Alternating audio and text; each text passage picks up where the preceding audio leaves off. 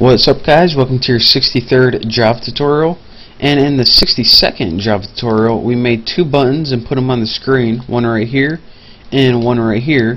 So now in this tutorial, what we're going to be doing is building some kind of handling events. So when we click the button, something actually happens. So we're actually going to be building a whole new class called, well, we'll name it something like handler class. But for now, we're just going to be creating the object for it. So let's go ahead and put handler class, and we're probably going to be getting an error right there. And we'll name it handler object equals new handler class. And why are we getting an error? Because we didn't create a class named handler class yet. But trust me, we will. So now let's go ahead and add some action listeners. So reg, which is the name of the first button, we'll just go ahead and add action listener right there.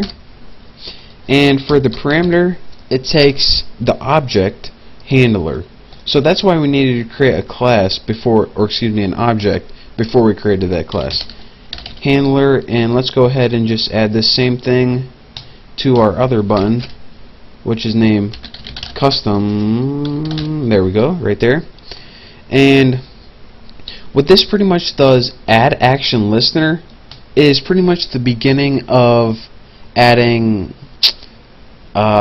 pretty much a handler for our buttons. So anyways, we are, let's see, I think that's everything we needed to put in the constructor. So this whole thing right here is your constructor right here. So we want to build another class called handler class, but let's build it outside of the constructor. So in your parentheses, and outside of your constructor, and let's add some space right there. Let's go ahead and type private class handler class. And we need to name it handler class because we named this handler class right here. If you name something different up here, create the same down here. And yes, we are putting a class inside this main class. We are allowed to put classes inside classes. So, you know, just letting you know, we can do that. Why? Because we just did. And we'll have this implements, there we go, did I spell that right? Implement action listener. And when a class implements another class, what does that mean? When a class implements another class, like we're implementing, did I spell that right? I was wondering how I was getting in line.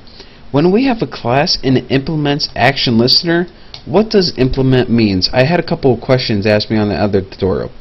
What implement means in a nutshell is we're saying to action listener, alright, we want to use your class in your method, and action listener says, alright, if you implement me, I'll let you use my methods, but you have to overwrite every single method in my class. And we're saying, alright, we're going to inherit all your classes from you, but we promise we're going to overwrite it. And it's a little more complex than that, but in a nutshell, that's basically what it means.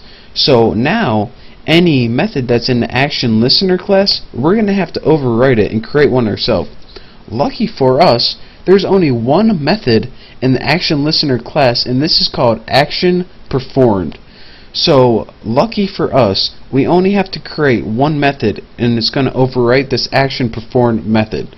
So let's go ahead and do that right now.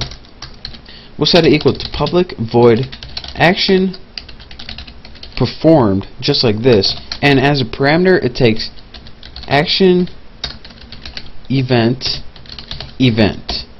So that's all we have to do, and in the method body, what we write in here is what we want to happen when one of these buttons are clicked.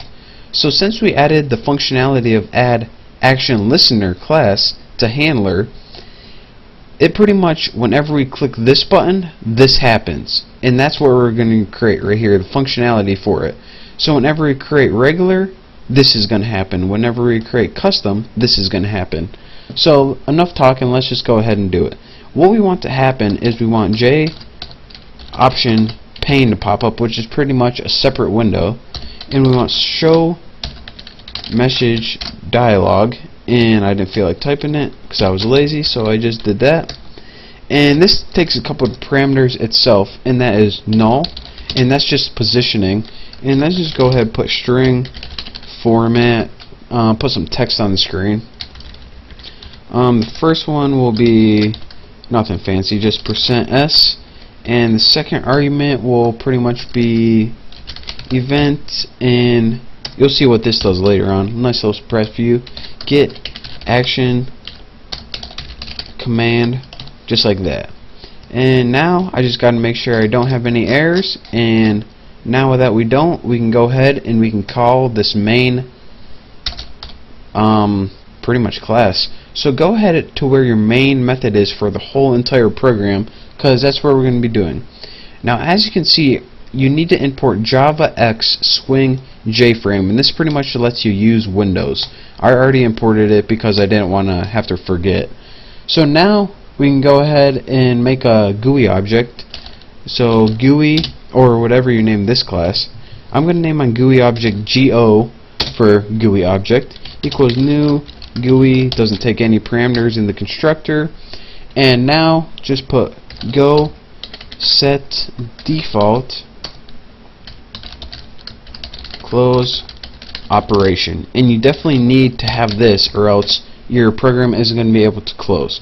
And then you need to put in here jframe dot exit on close. So make sure you have that, it's pretty important. If not, did I spell something wrong? Is, oh, here we go, is undefined for the type GUI, set default close operation. There we go. Spelling, it's key, kids, it's key. Definitely need to learn that skill in school, unlike me. So the next thing we want to do is pretty much set the size for our window, and we can do this with the set size built-in method, and you can set it to anything you want. I'm going to set mine by 300 by 200. And the last thing is you need to make sure it's visible. So go dot set visible, and its Boolean value, just set it equal to true. If you set it equal to false, it won't show up, and we do want it to show up. So let's go ahead and run this right here, and here's what we see.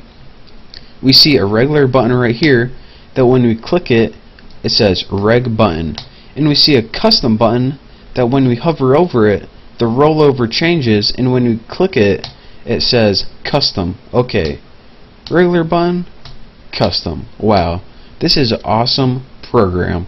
We should definitely market this, try to sell it to Microsoft or someone, because they could use this. I mean, look at this, flawless, no bugs or anything. That's amazing. So now let me see how much time I have left on my tutorial. 2 minutes. I'll give you guys a quick little walkthrough of how this works again. I'll just give you guys the meat of the tutorial. We created 2 variables, and those were going to be to store our buttons. Next thing, in our constructor, we added a title to our window. We gave our window a layout, which is pretty much the default layout. We added a regular button, as you can see here, and then we made 2 images, and we stored them in objects B and X.